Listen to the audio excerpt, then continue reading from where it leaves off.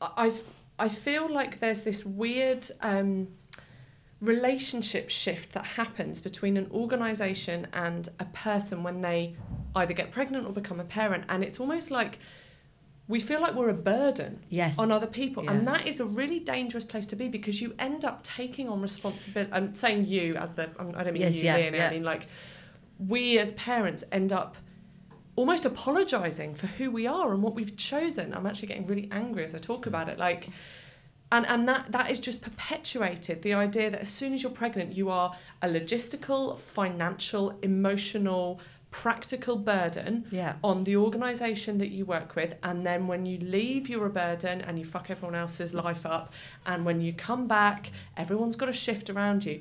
We need to change the conversation from parenthood is a burden on business to parenthood is a massive benefit for business, because what is it about, like, becoming a parent? Just it changes you, and it makes you I don't want to say better, but it gives you new skills and new experiences and new qualities that are so beneficial in the workplace, but they are never talked about. All that's apart from maybe multitasking, which in itself is not something that we should do. I'm rubbish at that. I'm really, it's not but I am human definitely behaviour. better at my job, without a doubt. I'm better at my job. I think hearing you say it, Leonie, is you're basically saying being a mother has given me a new perspective, and it allows me to be better at my job, and even the processes that you're creating now for the team, you're thinking about differently and doing even better than you did before.